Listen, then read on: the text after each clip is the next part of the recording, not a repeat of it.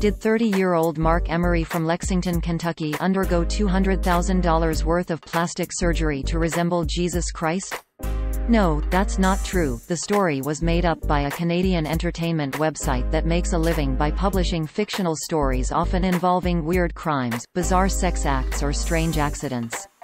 It is not real. The story recently enjoyed a renewed burst of popularity after it was posted to several Facebook groups after having initially been published in 2015. The story originated from an article published by World News Daily Report on September 22, 2015 titled, "Man Undergoes $200,000 of Plastic Surgery to Look Like Jesus Christ," which opened, quote, "Lexington, a 30-year-old man from Kentucky underwent some radical plastic surgery in order to physically resemble Jesus Christ." According to the Lexington Daily Tribune, Mark Emery has already been following Jesus' footsteps in many different ways for several years, becoming a carpenter himself, as well as studying ancient Jewish law and religious texts.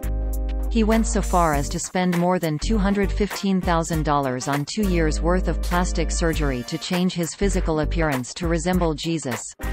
After undergoing a total of 21 surgical interventions, he claims to be almost satisfied with the results. End quote. Users on social media only saw this title, description and thumbnail and they would not have realized this was not a proper news source.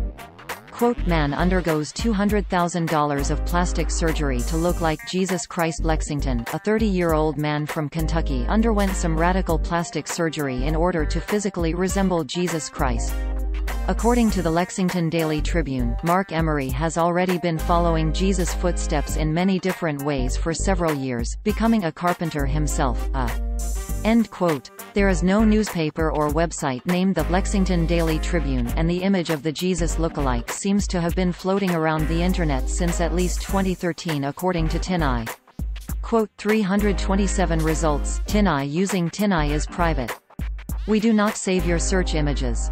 TinEye is free to use for non-commercial purposes. For business solutions, learn about our technology. End quote. The website World News Daily Report is a well-known satire website specialized in posting hoaxes and made-up stories. The disclaimer on their website is pretty clear about that, even though you have to scroll all the way down the page to find it. Quote, World News Daily Report assumes all responsibility for the satirical nature of its articles and for the fictional nature of their content. All characters appearing in the articles in this website, even those based on real people, are entirely fictional, and any resemblance between them and any person, living, dead or undead, is purely a miracle.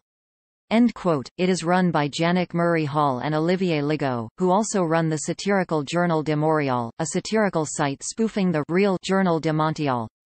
Very often their stories feature an image showing a random crazy mugshot found in a mugshot gallery on the internet or on a stock photo website superimposed over a background of flashing police lights or crime scene tape.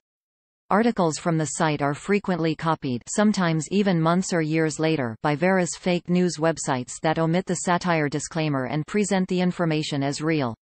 NewsGuard, a company that uses trained journalists to rank the reliability of websites, describes WorldNewsDailyReport.com as, quote, a website that publishes hoaxes and made-up stories that are often widely shared and mistaken for news. End quote. According to NewsGuard, the site does not maintain basic standards of accuracy and accountability. Read their full assessment here. We wrote about WorldNewsDailyReport.com before. Here are our most recent articles that mention the site. Fake news, homeless man's penis not snapped in half during sex with manhole cover.